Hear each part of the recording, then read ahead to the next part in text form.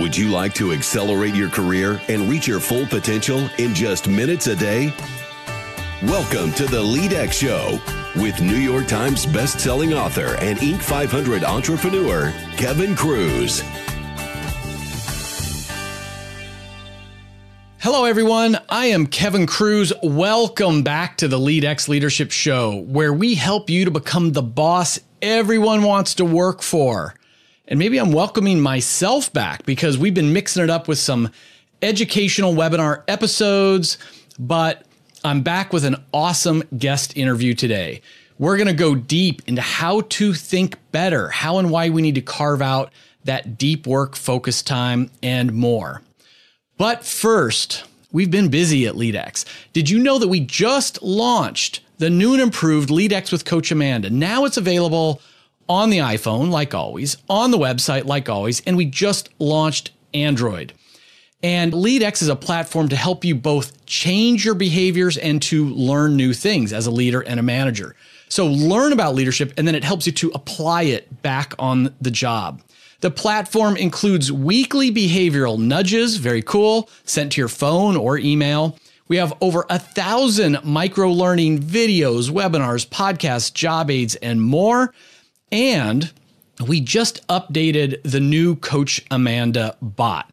We screwed up. I'll take the blame. I got to say sorry because about a month ago, we released an update to consolidate the interface, and it made it worse instead of better. And so as quickly as we could, we fixed it. And now when you click on that icon for Coach Amanda, she just says, hey, do you want to have me teach you something? Do you want some coaching? Or you can just ask me a question. And then you just tap teach me, coach me, or you type your question. So there's 3 different modes, really clear and very cool. You can start your free 7-day trial, even if you just want to check it out. Even if you want to get a free personality assessment from IBM Watson, go to leadx.org and sign up for that free 7-day trial. Our guest is the founder and CEO of the Pontefract Group. It's a firm that improves the state of leadership and organizational culture. He's the best-selling author of The Purpose Effect and Flat Army. He's presented at 4 different TED events. I am so jealous I haven't spoken at TED yet. I've got to make that a priority. He also writes for Forbes, Harvard Business Review, the Huffington Post. He's a professor at the University of Victoria and was previously Chief Learning Officer at TELUS. Now, they're a Canadian telecommunication company. If you don't know them, they have revenues of $14 billion and 50,000 global employees. This guy has done it all. Here is my fun, casual chat with my brother from another mother, Dan Pontefract. Dan, welcome back to the LEADx Show. Kev, I should call you Rev Kev. I'm a disciple in your world of leadership, man. Thank you for what you do. Oh, so we were talking before we started recording about we had to reschedule this several times, and partly because you went into the hospital. It was like 2 days before our interview, and I think on Facebook I'm like, is that Dan in a hospital gown? Yeah, talk about open kimono. Yeah, Canadian Thanksgiving. We're a little bit ahead of you, so we like celebrating 6 weeks earlier.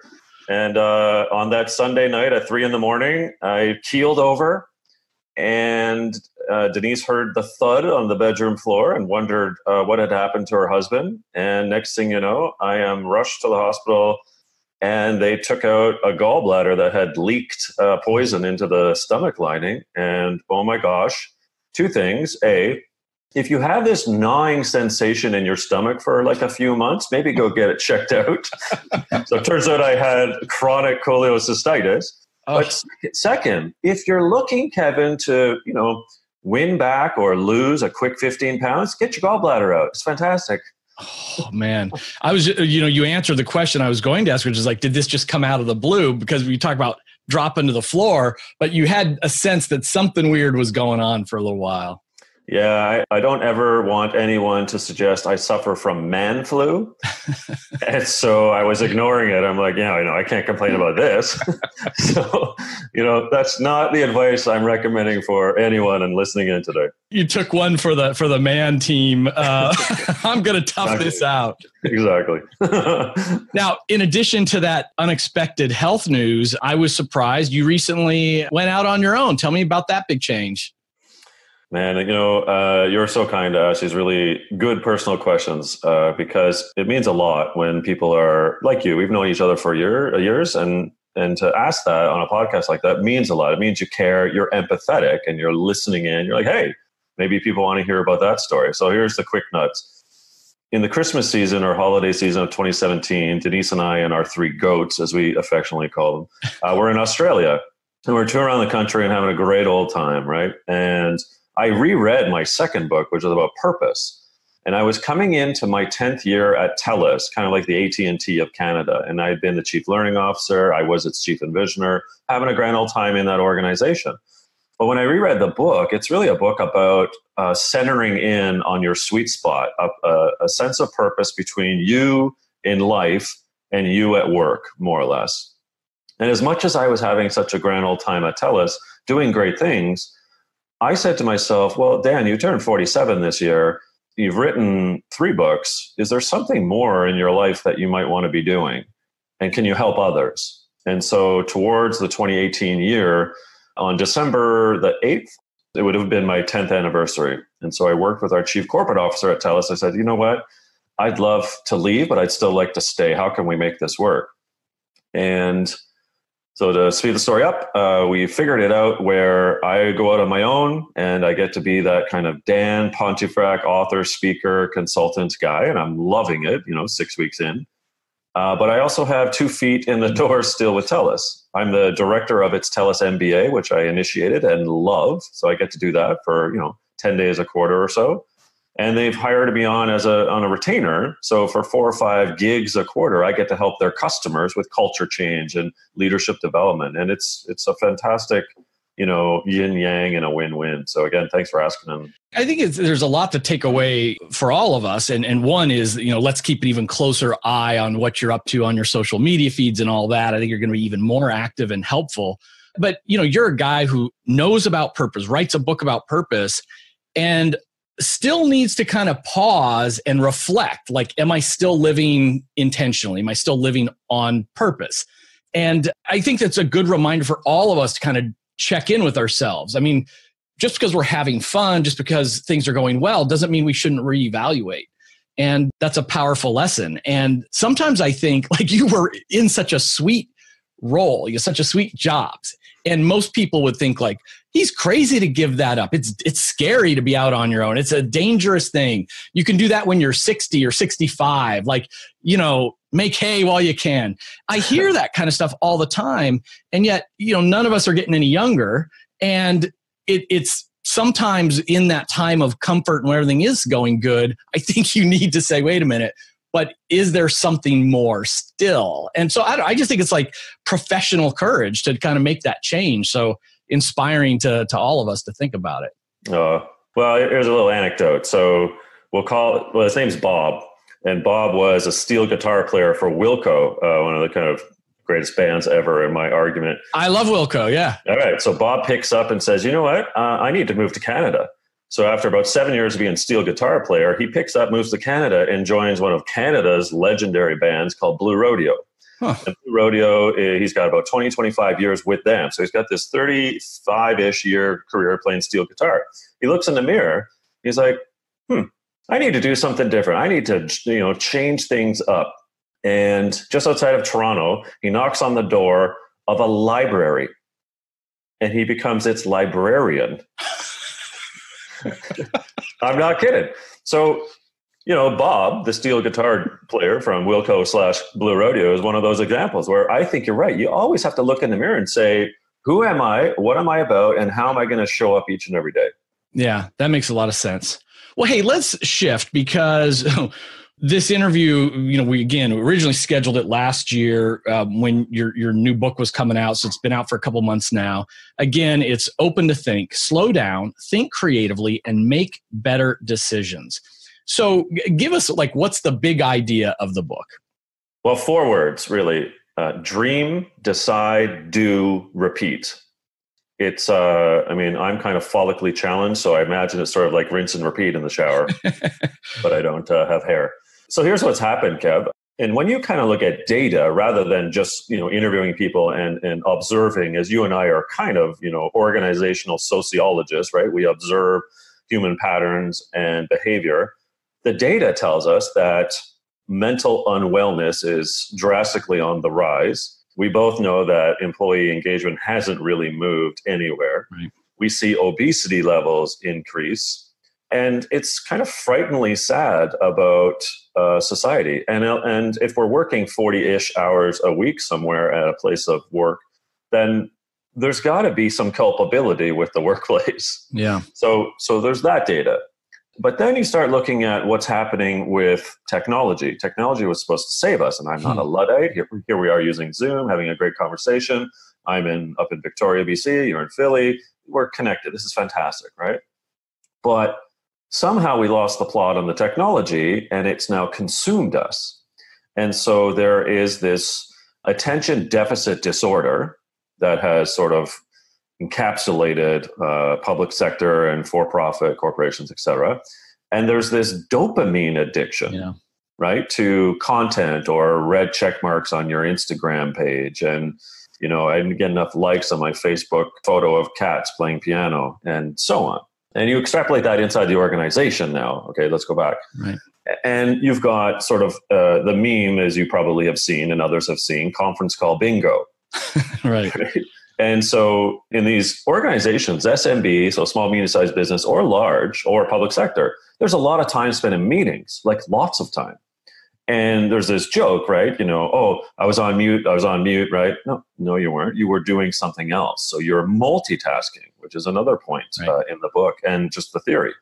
And so this sense that we can multitask, that we're able to do more than one thing at once, which is utterly BS, as you know. Yeah. All kind of crystallize in this, oh my gosh, I'm a recovering chief learning officer. And I look inside these organizations and work with these C-suites and these heads of HR and these heads of learning. And it's kind of a crisis point.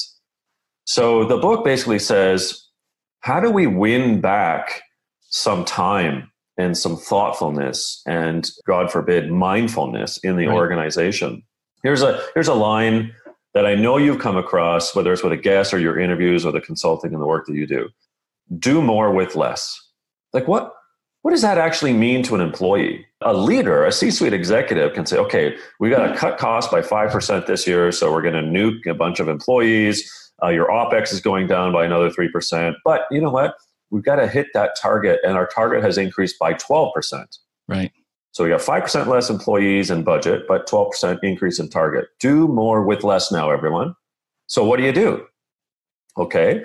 Info Security Europe has found in a study of 2 years that at least the Europeans are spending 30 minutes a day working from bed. Oh.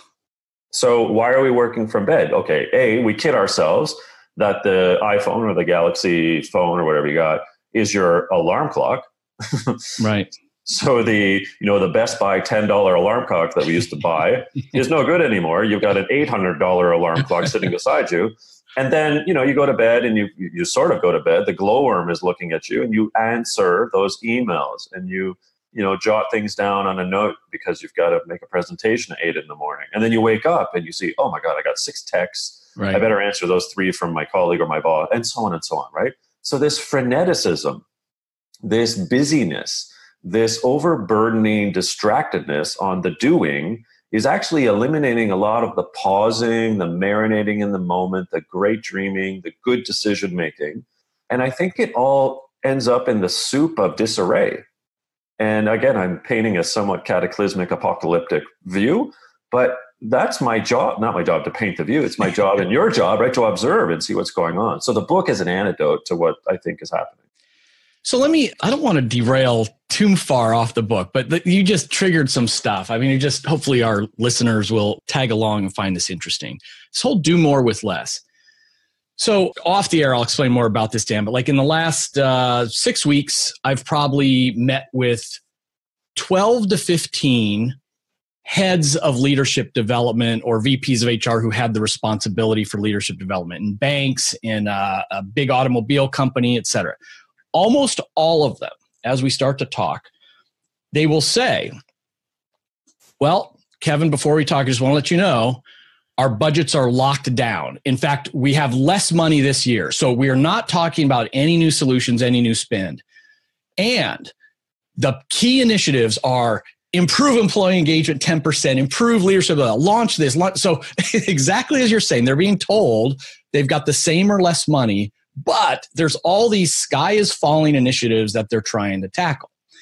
Now that's bad enough. But then the third piece that they usually then talk about is, well, we already have those big online learning catalogs. I won't say them, but we all know who they are. Yeah. And it is true that only 5% of our employees ever log in a given month.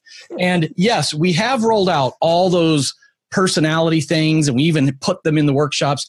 And we do concede that 6 months later, nobody can remember their 4 letters anymore for their personality. So I sort of start to think, like, what is the madness? Like, being the analytical kind of guy, I don't get it, like emotionally. So I'm like, okay, wait a minute here. You don't have enough money. You've got these other initiatives, and yet you're still paying for these 6-figure online learning catalogs that you admit 95% of people don't use. And you admit you're sending people to these workshops, but the Ebbinghaus forgetting curve means nobody remembers any of it 6 months later. But you're still buying more of those workshops. Like, why? What's going on here? Mr. Chief Learning Officer, former. Recovering. There's a clinic I go to every Friday. It costs me $1,000 US for an hour. 2 things. One is, you've heard of attribution error. It's them, not me. Of course it's them. They're not taking everything we serve up. They're not learning. They're not remembering the 4 letters of whatever, right. Fill in the blank. It can't be me. I'm the head of HR. I'm the head of learning. I'm the C-suite. I have got this approved. Of course, all of this content and all of these exercises and learning and da-da-da-da-da. It can't.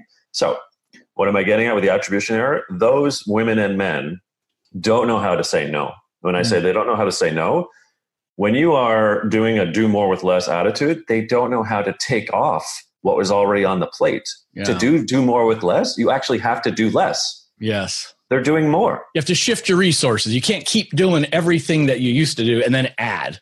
Right. So in the case of, let's say, one of those online content providers, right? Break out of the contract, pay off half of it, whatever you got to do, and get rid of that content. And then on a 3-year or 5-year span, say, all right, well, we've reduced that spend on the content no one uses. And then we've got this money, whether it's $1 million, 2, 3, 4, 5, whatever you've spent. You're like, oh, now we can repurpose that in ways in which that maybe help mindfulness or give people a little break or whatever the case may be. Yeah. Yeah.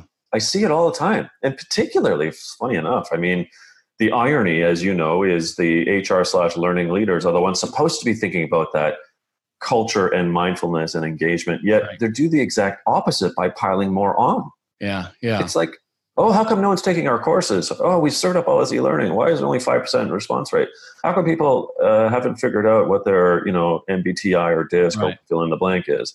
Well, we just did that for them. Oh, it's them. It's not me. Attribution error, Kev. Yeah, and I guess that's at all levels. I mean, and I think we might have even spoken about this when we were talking about one of your earlier books, are like the CEOs who are shocked when their employees don't know the company mission. They say, well, it was in our annual report, or, well, I talked about it at our annual kickoff meeting. They think one time is it, and then it's your fault if you don't, remember it. But anyway, let me go back to some material from the book. Something that jumped out at me is you said we actually need to balance reflection and action. So tell me more about that idea. Well, any book is going to have a Venn diagram or a 2x2 matrix, right? I mean, it just, otherwise you're not considered you're not earning your keep. You're not a real author. So, you'll be thrown out of the club. so the last book had a Venn diagram. I was like, well, I better put a 2x2 matrix in this book. Oh, you're killing me. Being self-deprecating is really the way that I operate. So imagine a 2x2 matrix. On the y-axis is reflection, and on the x-axis is action along the bottom there. And so on the bottom kind of right, if you think about it, that's where we spend way too much of our time. That means we're constantly on and constantly in action mode, executing like frenetic, and whether it's answering all those texts or whether it's all the meetings. And again, HBR and other groups have done great studies on the wastefulness of meetings, the number of minutes and hours wasted, and so on, right? So that bottom right where the action kind of block is, it's just, that's the big problem. And I reckon somewhere between 50 to 60% of employees are there. Up on the top left, of course, is what Dr. Ansov would refer to as paralysis by analysis. So that's when you're reflecting too much. There's a little bit too much pontification and you're indecisive, let's say. So, that's not a huge amount of the organization, but there's enough folks that are either fearful, scared of their boss. The culture is one that is so hierarchical, you can't move.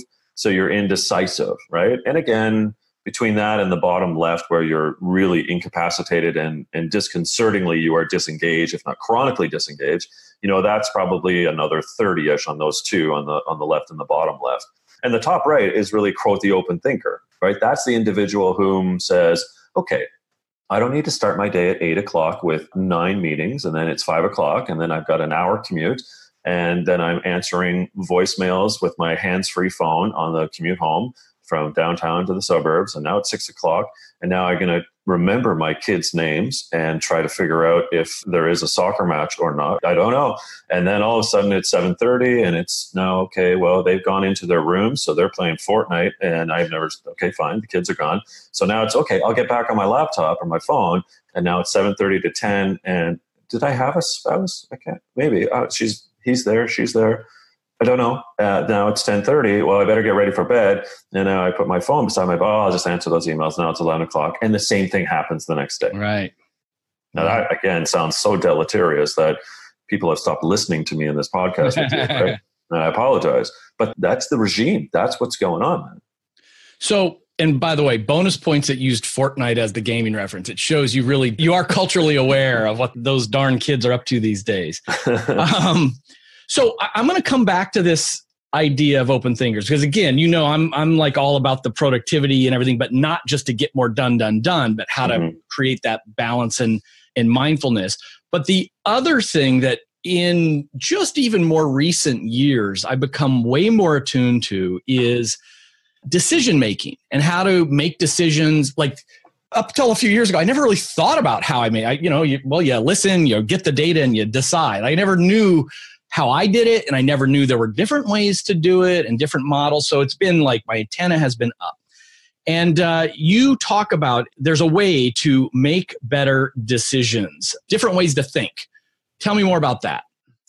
Well, this is not design thinking. I mean, although I pay homage to my good buddy Roger L. Martin and Tim Brown, this is not sort of the experiential thinking that Henry Mintzberg has kind of come up with over the years. This is just daily thinking. It's the habitual thinking. So this is not for the ER surgeon who's going to have to make quick, thoughtful, timely decisions on an operating table to save someone's life.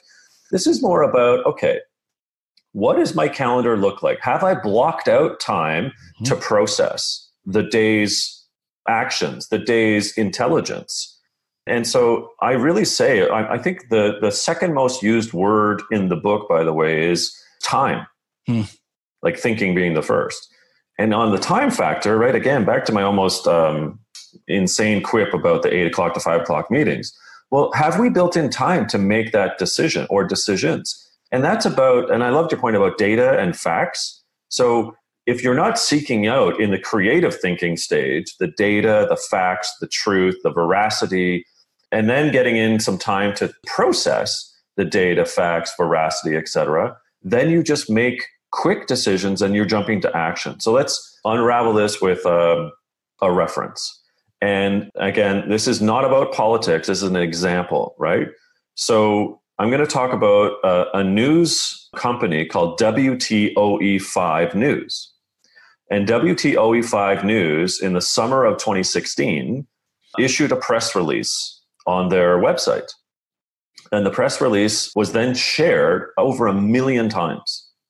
And the press release said, Pope Francis endorses candidate Donald Trump. But if you had stopped and had a little time to process and to understand whether that was truthful or not, would you have shared it?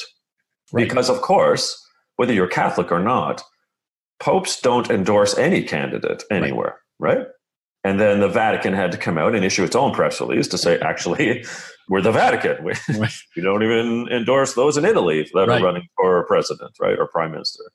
So that's just a little quip to say, way too often, if we're not banking and baking in, I should say, the time to take in that idea or data or fact or concept, and then, as I say in the book, marinating in the moment, quite literally, for better daily habitual thinking, that's when we start losing the plot. Again, not the ER doctor who's got to save a heart valve, right? That's not it. And not when, it looks like there's oncoming traffic that's about to plow into your Ford Escape or whatever you drive. That's different.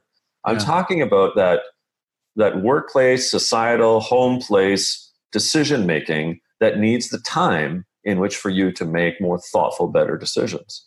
Yeah, I think that's so important. And it jumped out to me recently that, Jeff Bezos, who jumped into the news just last night for this recording for other reasons, he talked about so much out there is like hustle and get up early and blah, blah, blah, conquer the universe. And he said that, he likes to start his day around 10 a.m.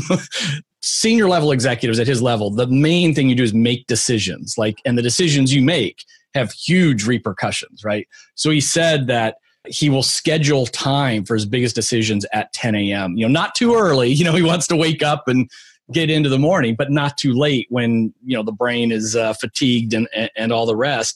But again, to pause and to think about and to even schedule time to decide or time to go through the process of, okay, I got some of that data, but let me think critically about it. Let me analyze it and go through it.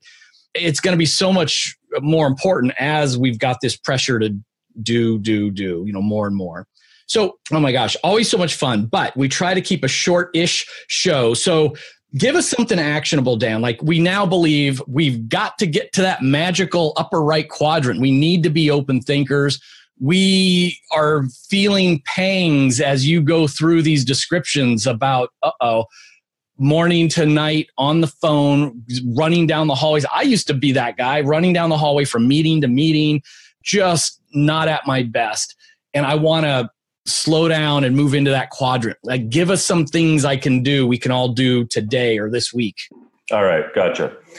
I'll give you 3. How's that? So first, win back your time. How do you win back your time? On your calendar, I'd like to see you block out Friday afternoons, or don't take a meeting until 8:30 or whatever. On your calendar, take 30-minute or 1-hour segments a couple times a week, or at least Friday afternoon, something that says that's me time. Win back your time and create some me time in your calendar. And again, it doesn't matter where you work, a small organization of 50 folks or, the largest ones of 400,000. You own your calendar, so win it back. That's number 1. Number 2, clear the clutter. So what does that mean? It means that if you looked on your laptop right now or your phone, what's your desktop look like? Do you have a gazillion folders and photos? And essentially, and the same thing with apps. How many apps do you actually need? Clearing the clutter is actually becoming like a mental ninja on the technology that we're never going to get rid of, and we shouldn't. But you need to take back control of what you actually need technologically. So is that desktop cluttered? Is your email out of control? Inbox zero is actually a thing, and try to work towards that. But that's all these different concepts of clearing the clutter. You don't need the shiny object. You don't need the next new app always. And the third one, which is a bit because I think we are regressing and becoming sort of 13-year-old girls and boys without a prefrontal cortex, because it doesn't really fully develop until you're 21, of course, is that we're forgetting things because of all of the different content pieces. So to be a better open thinker, we need to remember good ideas pop up throughout the day, throughout the week. but we'll forget them. And it's those nuggets that you need to write down. So the adage here is write it down and use something like Evernote or Notes or whatever you're using on an app that you might have today, or use an actual physical book with a pen, God forbid. But they pop up. And so these little adages, quips, you run into someone, you're like, oh gosh, that will help you in the creative thinking phase to make better decisions later to then, execute on it. So those are the top three I'd say for today. Dan, it's fantastic as always. I'm just a big fan of the work you've done. Love your books. We're like brothers from another mother on so many of these issues. Again, the book, Open to Think, Slow Down, Think Creatively, and Make Better Decisions. Dan, what's the best way for our listeners to follow along as you're now going to be providing even more value than ever before? Well, I wish my name was like Madonna. You could just Google that. It would be way easier. I'm sure there's You mean there's more than one Dan? Yeah. There's Dan Pink. Exactly. Just my name, which is rather difficult because my name means broken bridge in Latin, and it's hard to spell. And I'm trying to be the antithesis of my last name, Kevin. I'm trying to build bridges. Okay, anyway, it's www.dan. That one's easy. And then my last name is Pontefract, Pontef as in Frank, RACT.com. Glad you spelled it out for everybody listening. We, of course, will put the links everywhere this goes out. Dan, thanks for joining us again on the show. I look up to you, Kev. Thanks for what you're doing, mate. Thanks.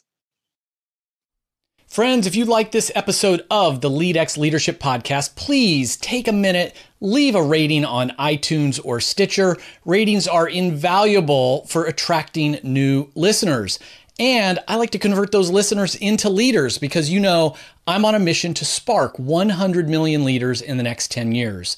And if you want to become the boss everyone fights to work for and nobody wants to leave, check out the LEADx platform with Coach Amanda at leadx.org. And if you have 10 or more managers who could use some binge-worthy training, send me an email at info@leadx.org, LEADX.org, and we'll talk about getting you set up with a totally free pilot for those managers. See if they like it. If they don't, that's fine. We go away. Part as friends.